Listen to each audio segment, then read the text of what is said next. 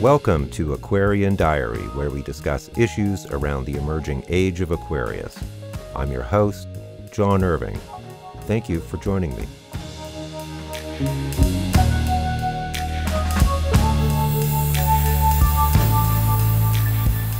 Greetings all, it is August 31st, 2022. I just had a realization that to me is significant. Now, this isn't a spiritual realization, it's more of a societal realization. Or consider it a fairly well-informed theory, informed by both intuition and a lot of reading. So, I'm going to talk a little bit about some things that are going on in Canada currently, but bear with me because this is relevant to the United States and probably everywhere.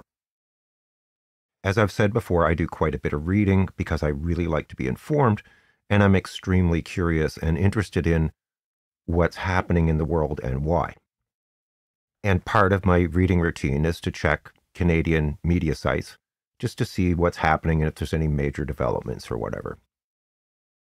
Now, a couple of the things that have been prominent recently are increasingly journalists, and in particular journalists who are not Caucasian or who do not appear to be Anglo-Saxon, and particularly those who are female, are receiving more and more violent threats and intimidation in emails and other forms of communication. Sometimes they will even point out that they know where they live and stuff like that. And so the journalism community in Canada has been really alarmed by this, and there have been increasing calls for something to be done about it. So that right there is kind of alarming because that's not typically what happens in Canada. We're generally a peaceful country, and when we get along, and we tend to be very accepting of, immigrants and different cultural groups and everything. We're like one of the best places in the world for that, actually. So this trend is alarming and disturbing, and you're kind of scratching your head going like, well, where is this coming from? Also, the person who looks like they're going to be leading the Conservative Party, which is the opposition party to the Liberals, his name is Pierre Poilievre. Our current Prime Minister, Justin Trudeau, head of the Liberal Party, just recently won a federal election, gaining another 4-year term. The person who's running for the leadership of the Conservative Party, Pierre Poilievre, like I said, the main opposition, is really quite radical, and you can think of him kind of as a mini Trump, spewing conspiracy theories and all of these vague and weird insinuations and attacks, and he has publicly affiliated himself with groups that were involved in the Freedom Convoy and all that stuff, this really radical right-wing stuff. He's always ranting about the elites, even though he is one himself. And that's a whole story in itself. I'm not going to describe that. You can read about it if you want. But that is also kind of alarming because to traditional conservatives, they're like, this is a disaster. The majority of Canadians are just not going to go for this guy. But he has a very strong, rabid, MAGA-type base that is propelling him to kind of take over this party. It's interesting to note that, just like in the United States, the Conservative Party, under their umbrella, they typically include the social conservatives and the evangelical community. The hypocrisy could not be more stark, that Christians would align themselves with bald-faced liars and people who are using intimidation and engaging in thuggish behavior. So there's that happening too. And recently, like in the past week, Canada's Deputy Prime Minister, Chrystia Freeland, was verbally assaulted, and it was filmed, with obscenities and very aggressive attacks against her, calling her a traitor and all this kind of stuff. And the guy who did it, this occurred in Alberta, which is the most right-wing province in Canada. The guy who did it is a conspiracy theorist. He believes all of these crazy WF right-wing conspiracies and stuff like that. And, most of his beliefs, based on what he has put on social media, are just pure fabrications. They're not even grounded in reality. And there have been other incidents where politicians have been verbally assaulted and had things thrown at them and stuff like that. And it's getting out of hand. Quite a few, in fact, have recounted how many serious threats they have received by email and in other ways. In some more typically rural areas, you will see people driving around with F. Trudeau signs on their trucks. And I understand that the same thing happens in the States, except it's F. Biden. Like, people would just have never done stuff like this before. We're polite, generally, and respectful. Very unusual in Canada, really, for the most part. This is just not business as usual. And so for the past while, as I've been watching all this stuff unfold, I've been scratching my head going like, what is going on? Where are these people coming from? For example, there's a publication in Canada called the Globe and Mail, and I often will check the comments just because you have to be a subscriber to comment, so that the comments tend to be generally of higher quality because, just random people can't comment on there. And that's a fairly conservative publication, but still, I'm interested in all these perspectives. If you go into the comments section, you'll see these kind of rabid MAGA types in there constantly. And their angle is really strange because they will often use very Orwellian kind of disinformation techniques where they will flip things around. And like if a conservative politician is being questioned, they will flip it around and make it look like it's actually the prime minister's fault and stuff like that. And you're like, where are you coming from? Like, and you see it repeated over and over and over and over again. And they're always demonizing the prime minister, even though he just recently won an election, Justin Trudeau, that is, as if he's destroying the country and blah, blah. And they're constantly always spewing a lot of these like ridiculous conspiracy theories. Repetition seems to be important to this because they will repeat over and over and over these lies and this misinformation, even though other commenters will point out that they are erroneous or factually inaccurate. They just keep repeating them over and over and over again because there's that idea that if you repeat a lie often enough, it becomes truth. This is another very propagandistic or Orwellian technique. And like I said, the whole time I'm kind of like, who are these people? Like, I don't know anybody like that. I don't recognize these types. They tend to be more prevalent out west, where it's in Saskatchewan and Alberta, where it's more conservative. And it's an oil industry driven economy out there, right? So, they obviously do not want climate policies and things like that, which would negatively impact their industry, which is doomed anyway, but that's a whole separate discussion. And other commentators, like people who write columns and stuff, have been talking about this issue of this rising extremism. But nobody has really kind of identified really what's going on, I don't think. And then I also happened to listen today to a rebroadcast from the New Yorker Radio Hour podcast, which featured Barbara Walter, a prof from University of California, political scientist, who wrote a book called How Civil Wars Start. So I listened to that again. I'd listened to it when it first came out, and I'm like, yeah, because, sometimes you listen to things twice, you pick up on things that you didn't the first time. And then I was just like, literally, I'm doing the dishes, because I stopped and made some food, and I was doing the dishes. And it suddenly occurred to me, it just dropped. The penny dropped. I got it. What I'm about to say, I think is extremely important because I don't think many people really understand this yet. What is going on, it was so clear to me.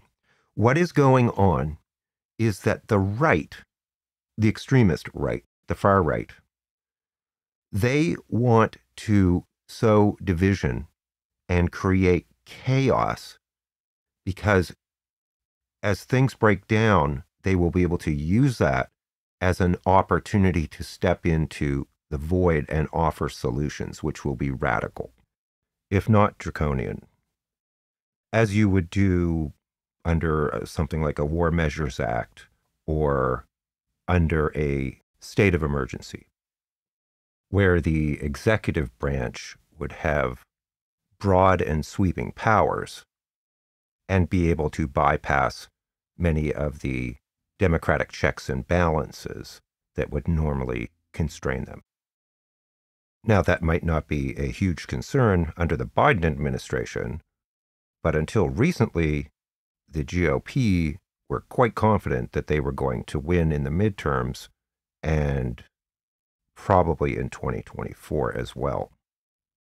Regardless, they have been playing a very long game.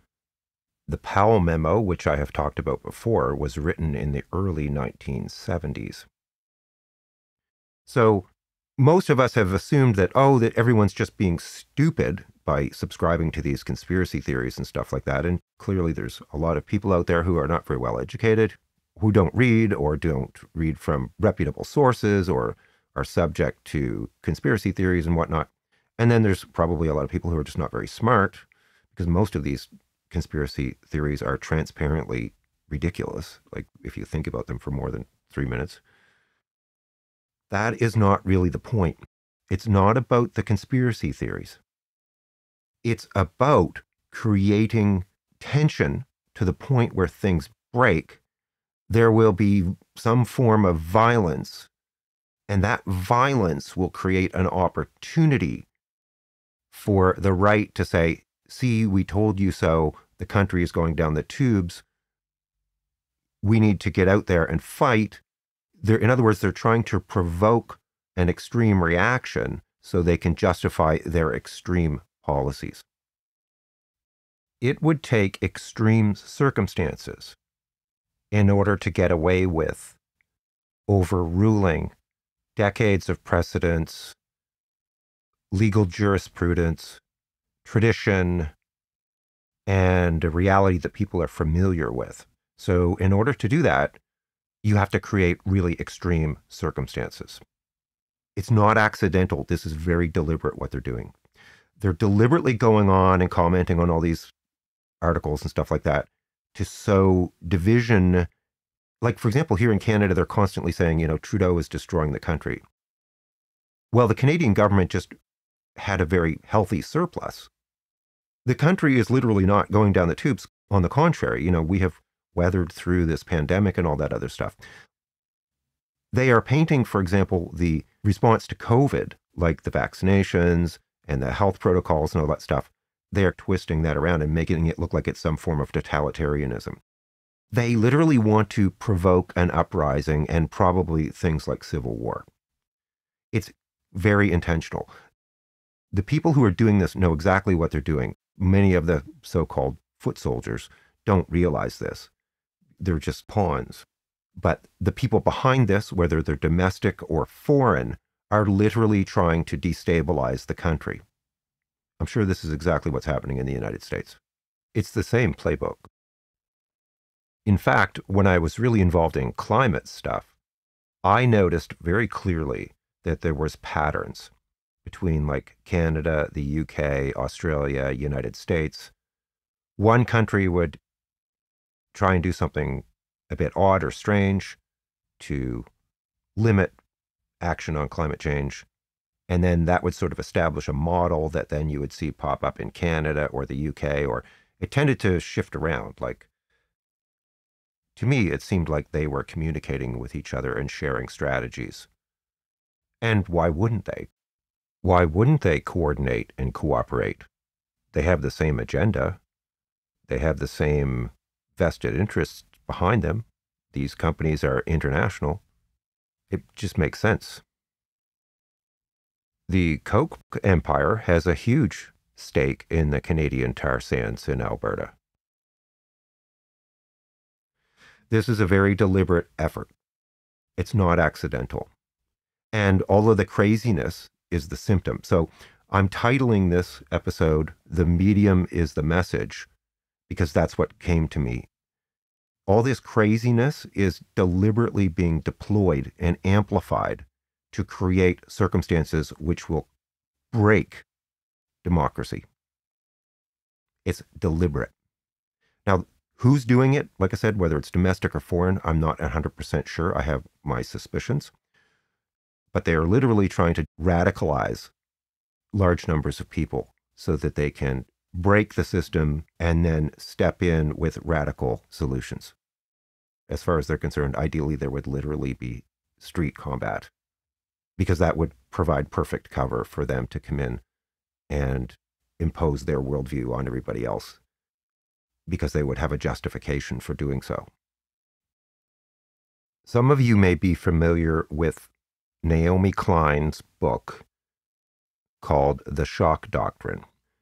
Came out a number of years ago. A fellow Canadian, by the way. And it described how in events of a crisis, say there's a big, hurricane hits New York State, corporations will seize on that opportunity of disarray to come in and capitalize on that situation and take advantage of the disarray and the confusion to implement strategies and policies that under normal circumstances would not be acceptable.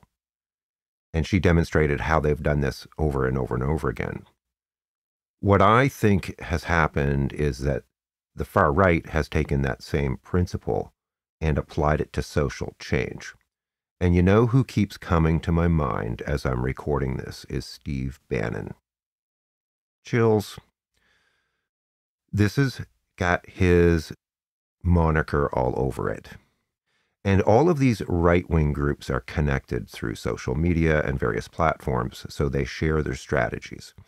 So what we're seeing starting to happen now in Canada with this radicalization and this extremism, the conspiracy theories, the whole MAGA-type movement is creeping into Canadian society. It's only a portion of the population, but you only need to radicalize a small portion of the population in order to create chaos, which potentially can provoke a response and then it snowballs.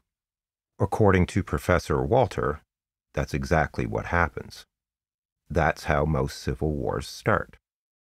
I sense that January 6th was like a trial run.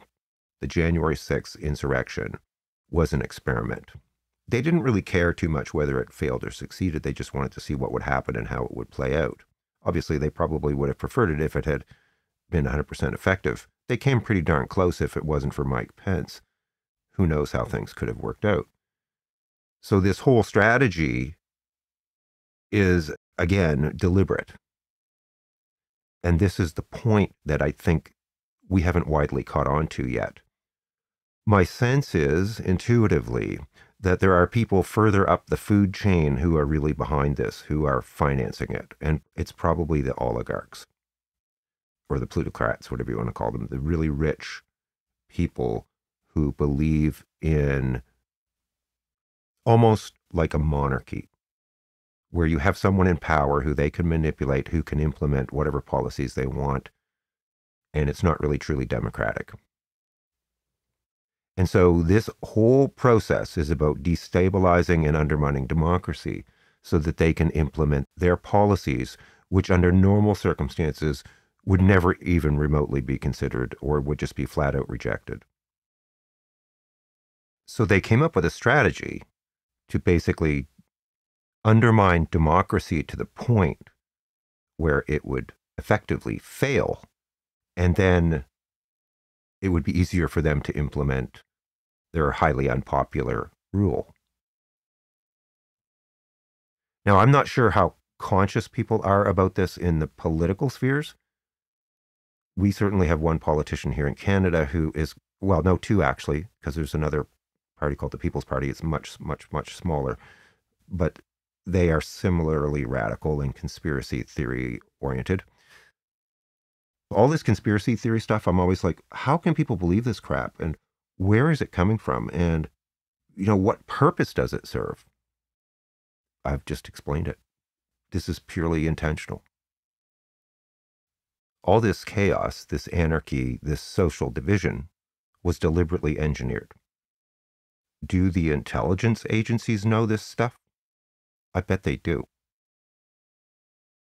We need to start looking at it from that perspective.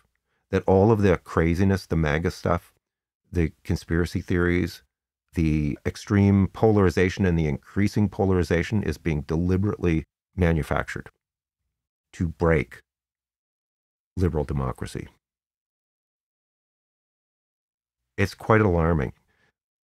We need to approach this differently than the way we have been. Because what everybody's been doing is reporting on the symptoms. You know, this conspiracy theory, that conspiracy theory, this politician said that politician said that, this politician did this crazy thing, etc. They're missing the point. The chaos is the message. The medium is the message. It's been in front of our faces the whole time. It's kind of alarming to think that much of the chaos, division and confusion and harm that's being done to people, you know, radicalized people can do crazy things, that it's a deliberate plot to topple liberal democracy and impose some kind of fascistic or semi-fascistic form of rule.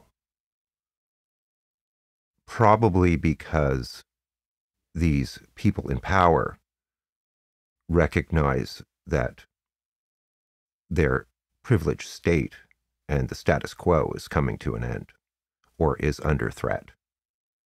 And so the racism and a lot of those kinds of things that are associated with this typically are probably not the core issue. That's probably just something that is being used to radicalize people to achieve this agenda. It's being harnessed and amplified. Now, how far other foreign actors are involved in this, I'm sure they are, but I actually believe that the real threat is coming from within. It's people in the States, primarily, who are really driving this, doing all the groundwork and the legwork. They're the ones who are undermining democracy to the point where people are losing faith in the institutions of law and electoral systems and the economy and all that stuff, right? And public health and education. That is being done from inside. That's an inside job. Now, from my perspective, I perceive this as a new form of warfare. If it's conceivable or even possible that the world's most powerful democracy, the United States of America, could be directly threatened or undermined by these very subversive psychological warfare tactics, or what are known as psyops. And if this can be done from within, from citizens of that very country itself, this is something that desperately needs to be addressed. These people need to be rooted out and held accountable for their treason or sedition. And I believe that even if they didn't succeed or don't succeed this time around, they will continue to refine and perfect their methods and techniques. And the next time, we might not be as lucky. So I just intuitively, like I'm getting strong energy here. Very strong energy. We cannot simply ignore this. These people have to be held accountable, whoever they are, and we have to get right to the root of it. Whether it's these very rich people who want to install some kind of oligarchic, fascistic system because they don't like having to abide by other people's rules, you know, whether it's taxation or environmental regulations or social regulations, or they just hate the idea that people should be able to express their freedoms and liberties in ways that they don't like for ideological reasons or whatever. You know, there's people like Peter Thiel who have pretty much openly talked about how he despises the system that we have currently.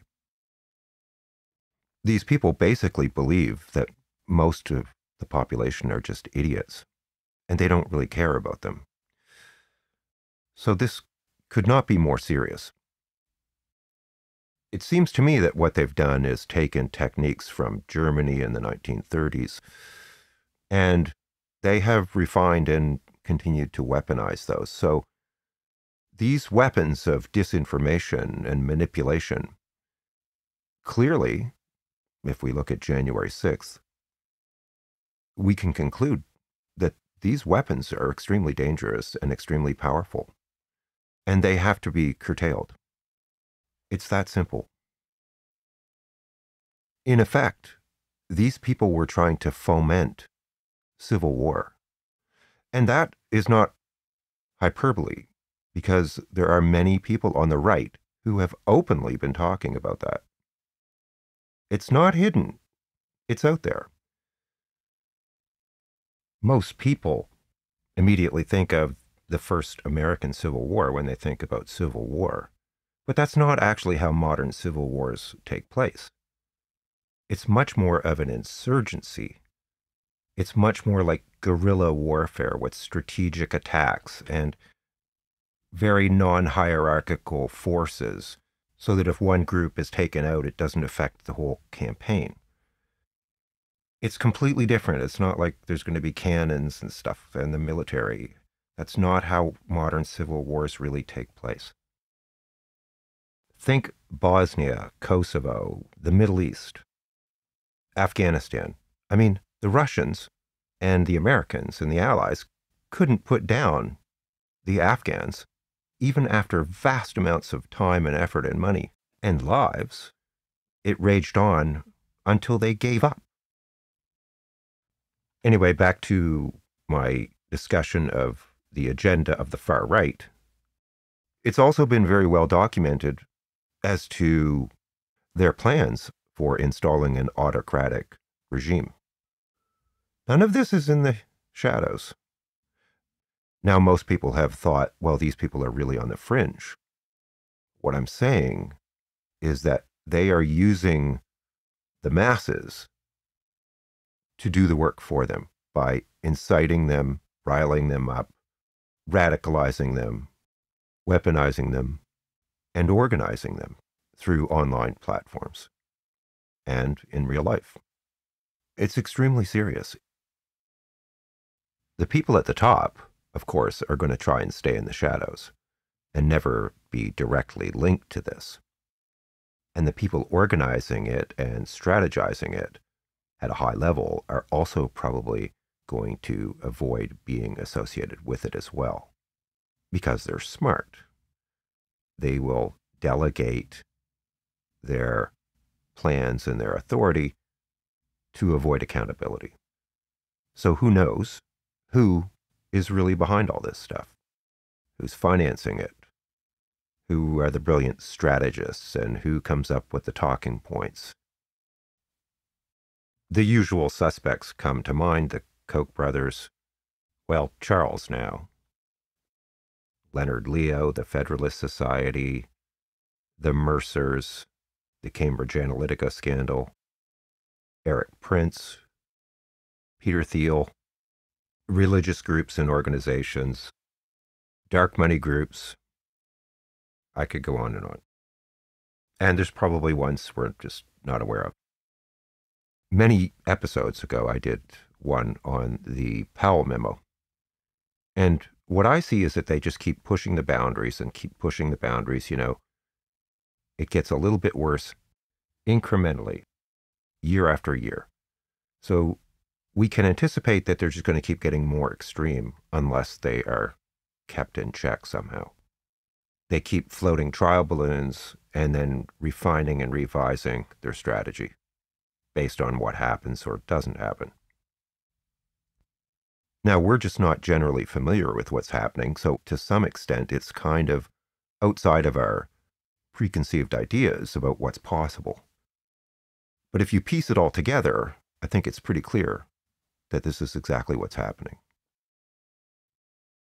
On a higher dimension, I think we can go back to this whole thing I've been discussing recently, which started with the episode I did titled intend accountability now. And then I did a longer episode talking about how we're afraid to use our power. And I guess I'm trying to point out here that the stakes couldn't be higher, both for society and for the biosphere of the planet. Whoa, I'm getting strong chills here. The kind of stuff I'm describing here fits in perfectly with the whole theme of Pluto transiting Capricorn. And I did a whole video on Pluto transiting Aquarius, the following sign.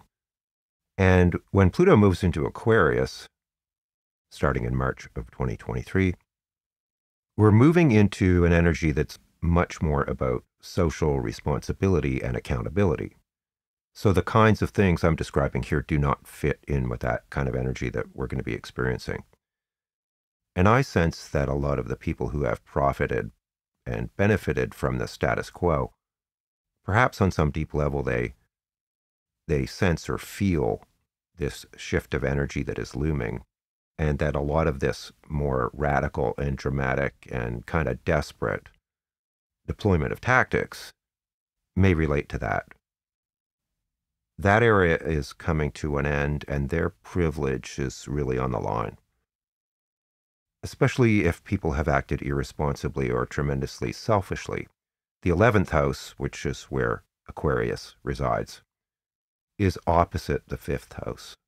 And the 5th house would be, in its lower expression, would be the most ego-oriented or self-centered or narcissistic energies.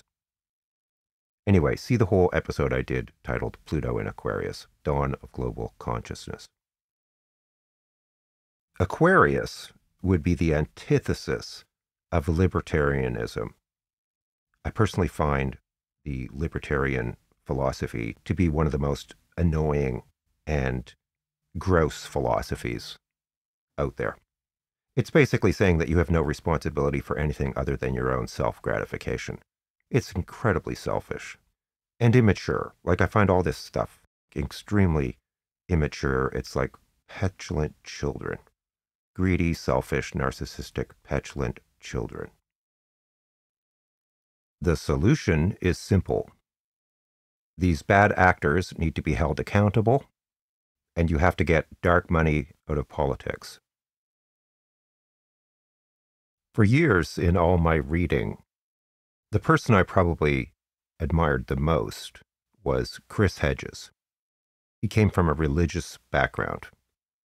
And his... Whoa. And he was extremely critical of the status quo. And one of the most brilliant communicators and thinkers that I can think of. I mention that because I mention that because I just keep getting this energy.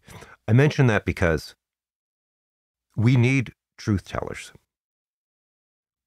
Whether or not they make people feel comfortable is kind of besides the point. And there are very few of them, really, of consequence these days. I haven't decided yet, but I may put some supporting links in the description. Still not sure. And of course, this is all for entertainment purposes only. If you find this useful or insightful, please share links to this episode, because it really helps as a content creator. You know, we put a lot of time and energy into producing this kind of content and purchasing all the gear and equipment to be able to do it. So it's very helpful to receive credit for this kind of work. I literally haven't made a dime from this. So thanks for everything. Thanks for listening to this. I kind of feel like I'm saying some things that make people uncomfortable, but from my perspective, they're very true. And I also have a track record of being a little bit ahead of my time, so maybe this is something that will take a while for people to fully understand or appreciate. Thanks for listening. Thanks for liking, sharing, giving credit where due, and I look forward to talking to you again soon.